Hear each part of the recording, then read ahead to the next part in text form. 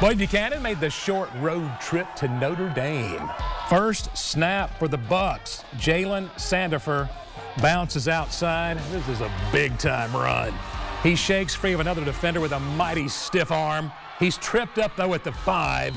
Sandifer would not be denied, though. Next snap, he gets it. He goes in for the touchdown. 7-0 Boyd Buchanan.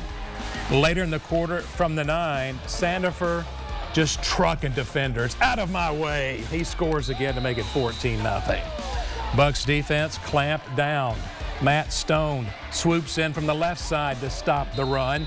Moments later, Stone swoops in from the right side and stones this play before it gets started. Irish go to the air to avoid Stone.